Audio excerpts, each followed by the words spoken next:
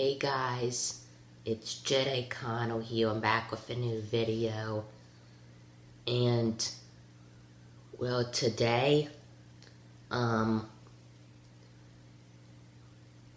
gonna, instead of making separate videos, I'm gonna do a review, a non-spoiler review on both Peter Rabbit movies, the first and second Peter Rabbit movie.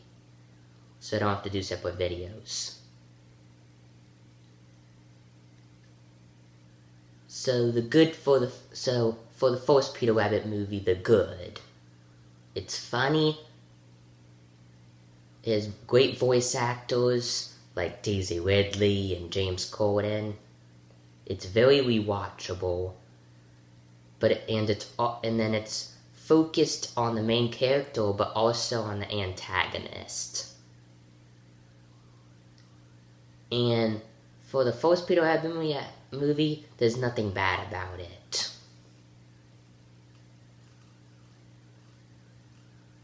Or not good about it. There's nothing.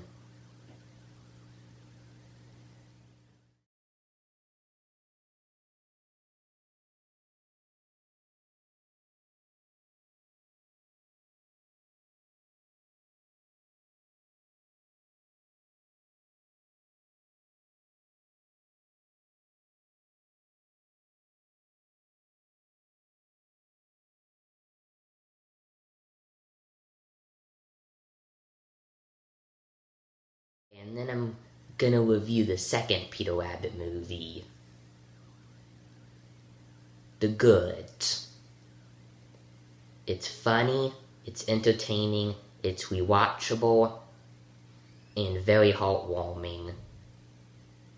But the second Peter Rabbit movie has one bad thing about it. It's very short.